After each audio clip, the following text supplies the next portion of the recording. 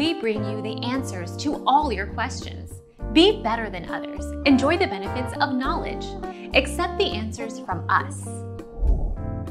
Tapioca starch differs from cornstarch in terms of its source.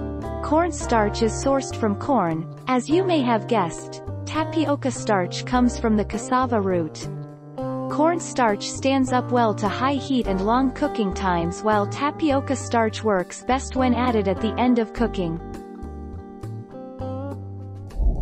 Our mission is to provide accurate answers. We think without knowledge, it is impossible to live a balanced life. Be competent, be skillful. Thank you for watching. Don't forget to subscribe and hit the bell notification.